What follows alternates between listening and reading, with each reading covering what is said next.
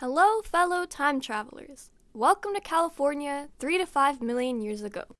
Not so much distant past, but long enough for the remnants of marine life to be fossilized. We will be taking a closer look at the deposits of Purisima Formation, exposed at the ocean beaches near San Francisco. The deposits consist of sandstone and mudstone. They were formed a few miles into the ocean at a depth of around 100 feet. Give or take a few dozen feet. We found plenty of bone fragments. Needless to remind you that the right approach to vertebrate remains in California, fossilized or not, is catch and release, meaning no collecting. In some places, you can easily spot a dozen pieces of bone in one visit. Once you find one or two, you start recognizing more similar rocks and will be surprised by how many you can actually find. Most of the bones are from whale skeletons, but some could belong to other marine mammals like harbor seals. Who knows? The descendants of those creatures whose fossilized bones are scattered among the gravel could be watching you from nearby rocks and wondering what you are doing on the beach. The other typical group of fossils and gray rocks of the Purisima Formation is represented by bivalve shells. Clams are mostly bottom dwellers and filter feeders. It seems that the most common shells are Macoma and Leucinoma annulata at this particular location. Snails are also present, but they are mostly predatory and therefore less frequent. The shells of Macoma are those of typical bivalves, and Leucinoma shells are more rounded and may resemble brachiopods by the symmetry of the left and right sides of the same valve. But they are definitely bivalves, because no pedicle opening can be found. This elongated fossil looks like it could be Panopea generosa. A common name is geoduck. These mollusks have very long siphons.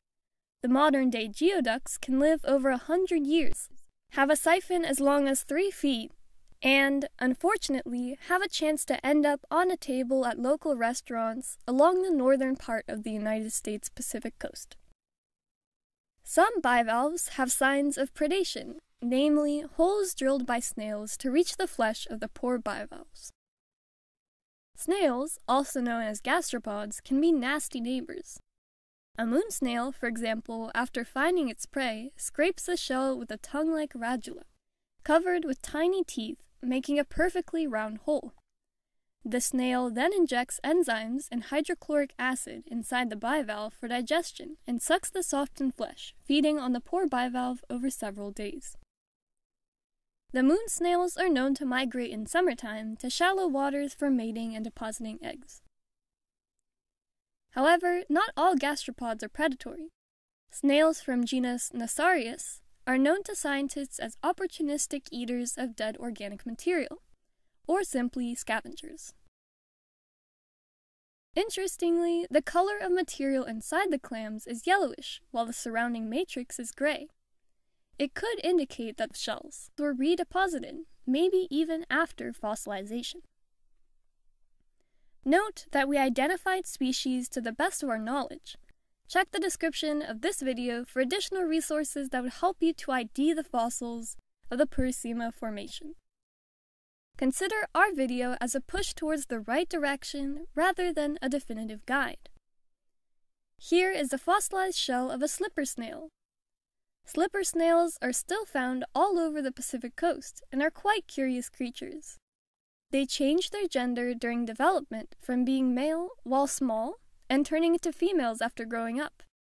Scientists call such creatures sequential hermaphrodites, and it was determined that transformation depends on the environment and on social interactions. Finally, I want to mention ghost shrimp burrows, which are easy to observe on the surface of the coastal cliffs, for example, at San Gregorio State Beach. These structures are considered to be trace fossils. Ghost shrimps often use pellets made of mud as a building material. You can say that when you see a bumpy surface comprised of many rounded parts. It's amazing that these seemingly ephemeral structures would last for millions of years. Part of the reason could be that their creators lived at certain depths where turbulence is limited. Thanks for watching! I hope you enjoyed this video. If yes, hit the like or subscribe button and see you next time in another period of Earth history. Bye-bye for now!